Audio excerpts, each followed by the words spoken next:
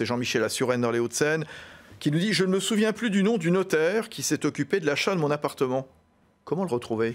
Oh bah ça, vous savez, James Bond a dit « Les diamants sont éternels ». Eh bien, le notaire, il n'est pas éternel, mais en revanche, son étude, elle perdure, quelles que soient les vicissitudes de l'existence. Elle peut brûler, elle peut exploser. Elle peut brûler, mais tout est répertorié. Le notaire est informatisé. Il y a un double déjà au service de la publicité foncière, oui, aux impôts, où sont d'ailleurs collectés ce qu'on appelle à tort les frais de notaire, les impôts.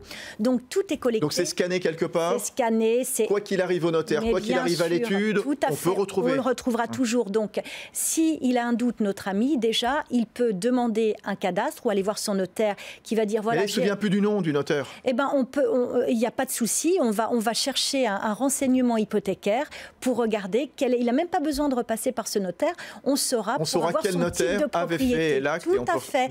Et chez le notaire, c'est conservé 75 ans, Fabrice, et ensuite ça va aux archives départementales ou nationales. Donc le notaire, pour la postérité. Le notaire est mort, le notaire déménage aux Bermudes parce que voilà, j'en sais rien, n'importe quoi. Du soleil, voilà, très bien. Son étude est détruite.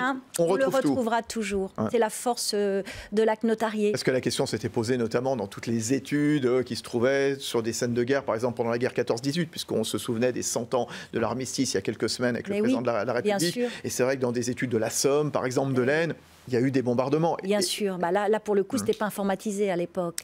C'est plus compliqué. Mais cela dit, il y avait aussi les services de la publicité foncière. BFM Business, le Club du Droit, passez-moi le notaire.